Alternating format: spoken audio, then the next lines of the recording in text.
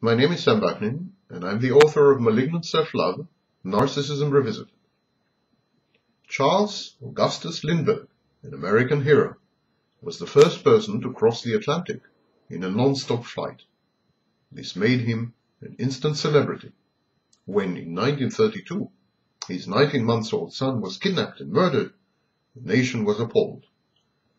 Finally, a German carpenter, Bruno Richard Hauptmann, was apprehended and, following a much-publicized trial, was executed.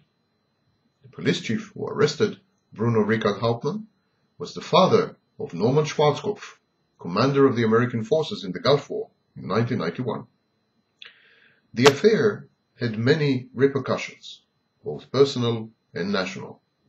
The Lindberghs, revolted by the media's unrelenting prying, moved to live in Europe in 1935. Lindbergh became a fan of Adolf Hitler, and in 1938 received from him a decoration for having praised the German Luftwaffe as superior to all other air forces. In 1939, upon his return to the United States, Lindbergh embarked on a cross-country tour of anti-war and pro-Nazi speeches. Consequently, he was ousted from the Air Corps Reserve and the National Advisory Committee for Aeronautics. Still, when the war broke out, Lindbergh served as a civilian consultant to aircraft manufacturers. Later, the US Army sent him on clandestine missions to the Pacific in Europe, but he never regained his stature in the eyes of the American public. Lindbergh won the Pulitzer Prize in 1953 for his tome The Spirit of St. Louis, and he died in 1974 in Hawaii.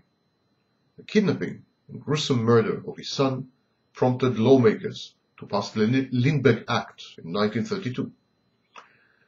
From the Encarta, the statute made it a federal crime punishable by life imprisonment to kidnap a person and transport that person to another state.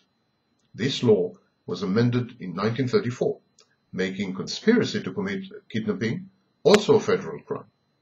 In 1968, the US Supreme Court invalidated that section of the Lindbergh Act that gave the jury the power to recommend the death penalty for kidnapping. This was one of the legacies of Charles Augustus Lindbergh.